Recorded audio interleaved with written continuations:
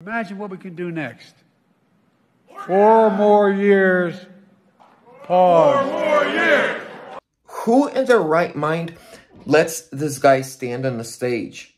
I mean, he can't even read a teleprompter. He was saved by his paid supporters. Just imagine what we could do next.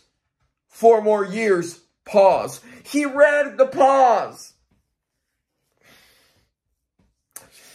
And this dude is in charge of the nuclear codes? This dude is supposed to scare Putin? Scare Iran? I mean, when Trump was asked, what are you going to do if Iran attacks Israel? He says that we will make sure that not even a fly will survive in the Iranian soil for the next 1,000 years. When Biden is asked, what are you going to do if our closest ally in the Middle East, Israel, is attacked by Iran? Don't.